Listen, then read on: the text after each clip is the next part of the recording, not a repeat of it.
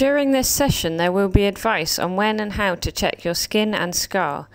We will be showing photographs of skin cancers. There will also be advice on how to check your lymph nodes and how to stay safe in the sun. Here are some key messages about your type of skin cancer. It is low risk and therefore you are unlikely to have any further problems from it. However, there is a small chance that it could cause more harm if it comes back. It is also important to know that now you have had one skin cancer, you are at risk of getting further skin cancers, which might be the same or a different type. We are now going to discuss what is skin cancer. Skin cancers are grouped into two categories: non-melanoma and melanoma skin cancers. We're now going to have a look at some pictures of different types of skin cancers. Firstly, let's look at basal cell carcinomas, or as you may have heard them called, rodent ulcers. Basal cell carcinomas usually grow in areas that have had more sun exposure. They may start off as a flat, red, scaly lesion that does not heal, as you can see in picture 1. Some lesions can become raised and look like a bump, as in picture 2. Some may have a shiny surface, as you might be able to see in pictures 2 and 3. They usually take months to years to become obvious. They can also bleed or scab. Now we will move on to look at squamous cell carcinomas, or SCC for short. SCCs also usually grow on areas of skin that have had sun exposure. They often grow quickly over weeks to months. They are often painful. They can grow into a lump and can look like a volcano, as seen in pictures 1 and 2. Sometimes they grow into a horn-type shape, as in picture 3. Rarely, SCCs can develop around nails, as in picture 4. Occasionally, SCCs can develop in a scar, wound, or burn. Anything that does not heal should be assessed by a medical professional. There are also people who have a higher risk of skin cancers. These include people who have had an organ transplant or are having chemotherapy treatment. We will now look at some common precancerous lesions. Actinic keratosis and Bowen's disease are areas of sun damage which are precancerous. These usually do not cause any problems by themselves, but they can be itchy or sore, and only a small proportion become skin cancers. They are usually pink, scaly areas on sun-exposed parts of the body, such as the head, neck, or limbs. They can be treated by your GP, often with medicated cream. Now we're going to look at moles and melanoma skin cancers, starting with how normal moles develop through our lifetime. Most moles appear in younger life, and normal behaviour is for them to gradually grow over time, and then to shrink with age. Therefore, we would be more concerned about new moles appearing from middle age onwards. Melanoma is a skin cancer which can develop from a mole or can appear on its own as a new lesion. This is a more serious type of skin cancer.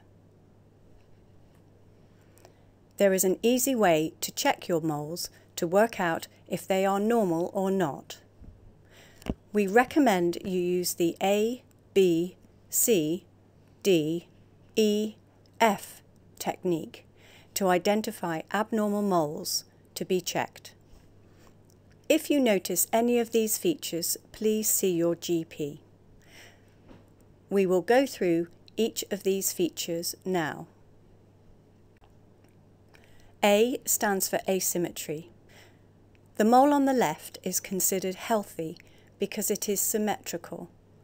You can fold it in half and it would match the other half. The mole number 2 is not symmetrical. If you folded this in half, it would not match and therefore could be a sign of an unhealthy mole.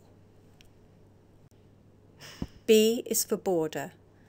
Number 1 has what we call an even border. You can see very clearly where the mole stops and starts. However, number 2 shows an uneven border. It is less obvious where the mole finishes, and if you look at the top where the red arrow is, it looks like the mole is spreading into the surrounding skin. This is an unhealthy sign. C is for colour. If you can see more than 2 colours in a mole, then this could be concerning. Number 1 shows a darker brown centre with a light brown around it. However, it is only 2 colours. In number 2, you can see a number of colours: black, brown, pink, white. This is a concerning feature. D is for diameter.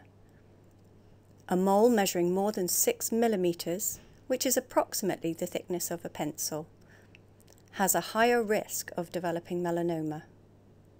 Please check these moles more carefully in case they get bigger. E is for evolution. Has your mole changed over time?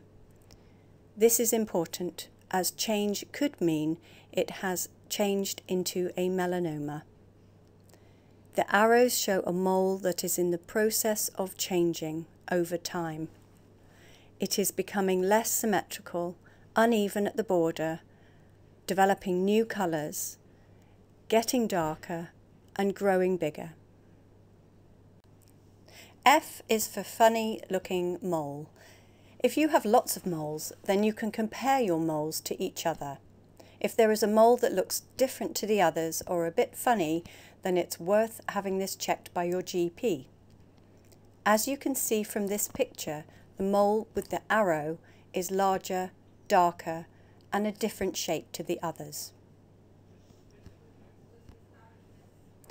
A, B, C, D, E, F technique. Remember, if you notice any of these changes, please see a medical professional. There are some melanomas which are harder to spot. These can be in or around the nail, on the sole of the foot, palm of the hand, or where the sun doesn't shine. Picture 2 shows a melanoma on the sole of a foot. If you have darker skin, you are more likely to have this type, but it can also be found in fairer skinned people. Any bleeding lump is suspicious for skin cancer, and sometimes melanoma will look like this and not be brown like in picture 3. If you are suspicious that you have any of these signs, then see your GP. As we age, we often develop seborrheic keratosis, which are not cancerous. They are sometimes known as senile warts, and they cause no harm. They usually have a stuck-on appearance and are often grey, brown or black. They also have a warty, waxy surface. Sometimes they can mimic a melanoma, so if you are worried, please see a GP as soon as possible. Let's now have a look at how to check your skin for signs that your skin cancer may have come back. We recommend that you feel and look at your scar once a month to check for any new lumps.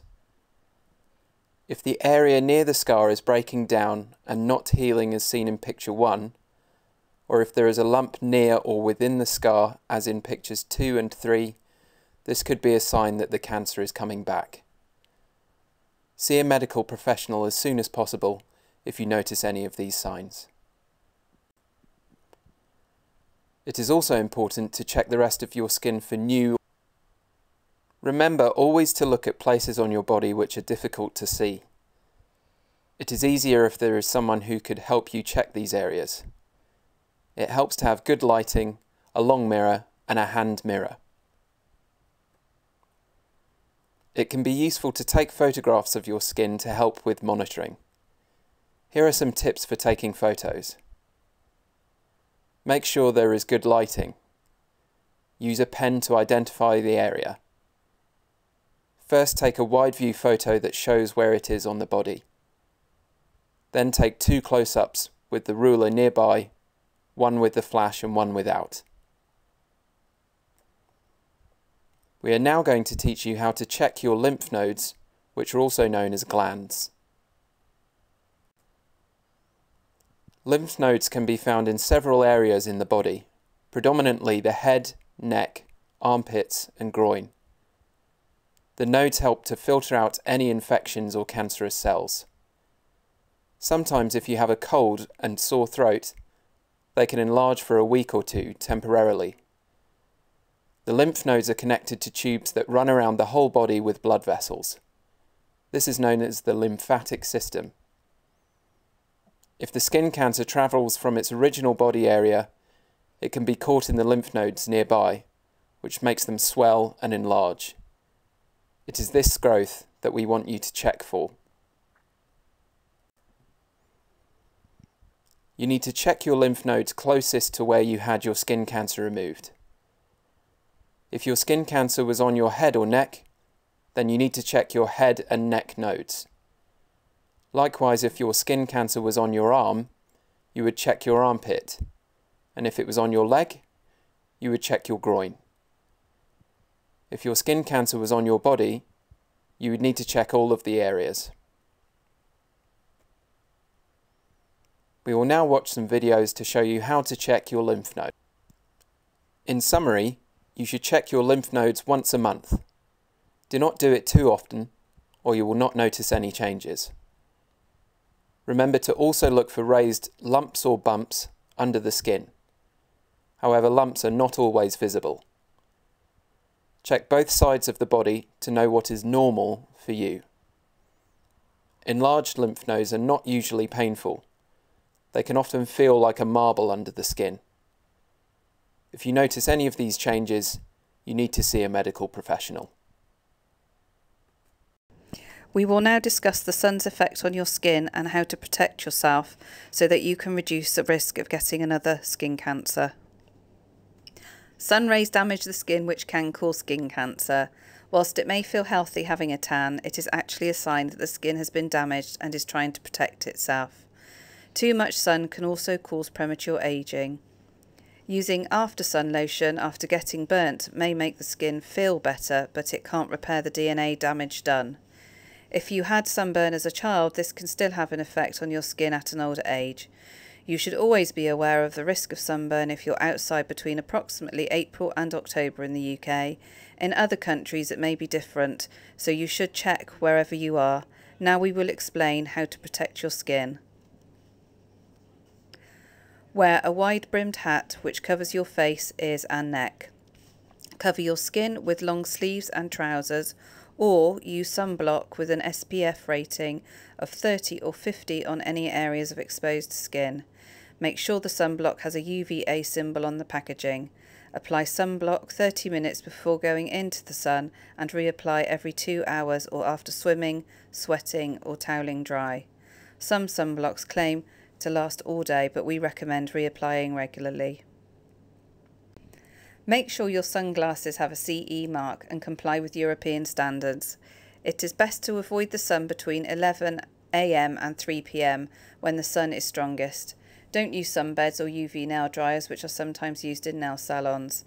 Remember, you can still get sunburnt in cloudy and cool weather when you are high up, for instance in the mountains, or near water, snow or concrete. You need to take extra care if you have pale or white skin, freckles, red or fair hair, tend to burn rather than tan, have many moles, have skin problems relating to a medical condition, have a family history of skin cancer. You can check the UV levels wherever you are on the Met Office website. on some weather forecasts or on some smartphone apps. This gives you advice on the risk of sunburn and an idea of what level of protection you need. It is useful for this country when you don't know how strong the sun is and when you go abroad. Remember, you need to be careful when you are doing outdoor activities like gardening, walking or playing golf. This is a helpful way of remembering what you need to do to protect yourself in the sun.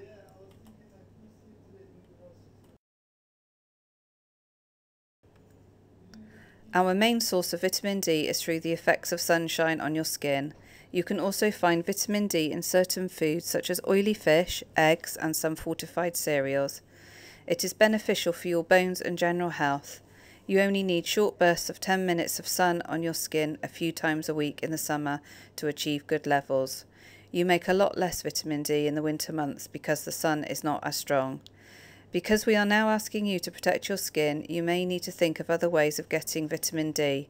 You could consider having a vitamin D blood test at your GP surgery and they can advise on supplements. To summarise, you have had a skin cancer. There is a small chance of the skin cancer coming back. Because you have had one skin cancer, you are at risk of developing more. We have taught you how to check your skin and scar, how to examine your lymph nodes, how to protect your skin from the sun, seek medical attention if you find anything you are concerned about. The written information in your packs also includes the Holistic Needs Assessment, which is offered to all patients following a cancer diagnosis. It identifies any concerns that you may have, including physical, spiritual, emotional, practical or financial. It is run by a team of cancer support workers. If this is something that you would like to pursue, then please contact the cancer support workers. First Steps is a morning event which is also offered to patients diagnosed with the skin cancer. It gives you practical advice regarding treatment and how aspects of your life such as exercise and diet can help. We'd be grateful if you could complete an evaluation form to help us improve this session.